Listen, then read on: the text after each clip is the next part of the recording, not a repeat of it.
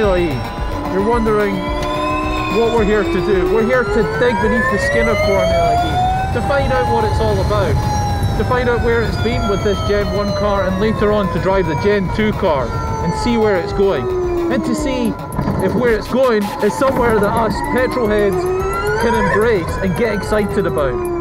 No, I haven't gone full Scottish. Sadly, Johnny, Randy and I couldn't make it to Germany.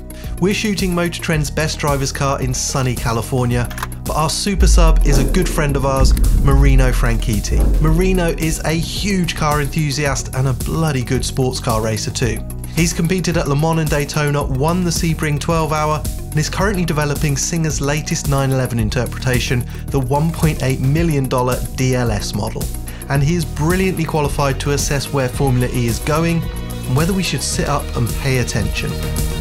Today, this is my first opportunity to experience an electric vehicle. And I'm not just talking electric racing car, I'm talking electric vehicle. I've never driven a Tesla. I mean, let's just keep that to ourselves because I don't think they'll let me in this thing once they work that out.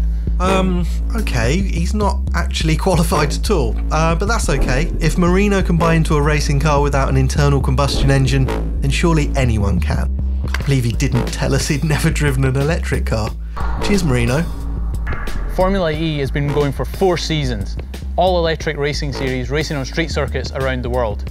We're lucky today to be with Audi Sport and have access to the championship winner from last year, the Generation 1 car, and the Generation 2 car, which we're going to see in Season 5 later in the year.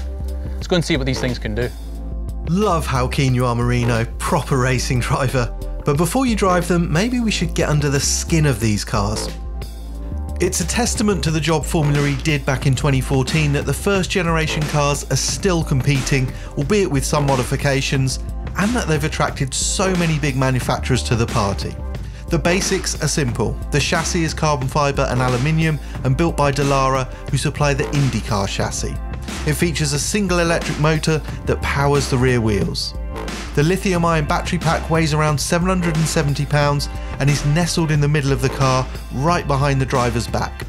Power is around 270 horsepower and the car weighs 1,940 pounds, including the driver. For a bit more detail, one of Audi's leading engineers runs Marino through the finer points of their Formula E car.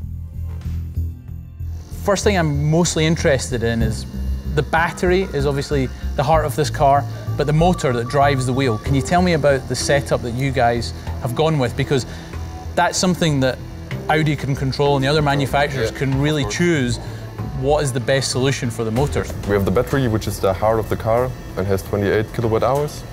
Below this cover, we have the electric machine, the traction machine, with up to 200 kilowatts. Then connected to the electric machine, we have the drivetrain, like it's a one-step gearbox and a differential. So a normal differential, so you have plates and everything else like a normal car? We can change the setup of the differential depending on the tracks, because we are always driving in cities, and there it's really important to change the setup of the diff. Because I almost thought that you would have complete torque control of both wheels, like you could make each wheel do anything you want, but that's not the case. No, that's not the case. So you could do this with 2 electric machines, each on 1 wheel, but for now we stay with 1 electric machine.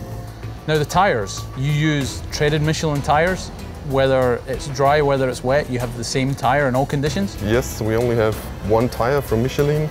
This is the same for all teams. The single tyre decision seems strange, but it does help promote close racing. There's less mechanical grip than a slick, hence longer braking distances and more opportunity to make a move into a turn.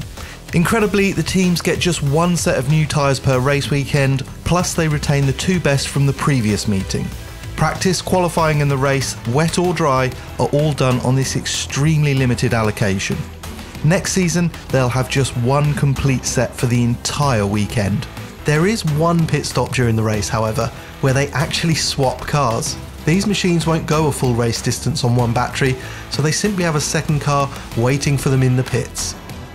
And I'm guessing in a normal car, as the race progresses, the fuel load goes down, so the balance of the car changes, the amount of weight of the car changes.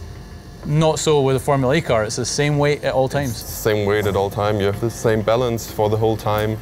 And this is what makes it interesting, but I think if you come from another series where you have a normal combustion engine, it's quite different, you will see. I can't wait.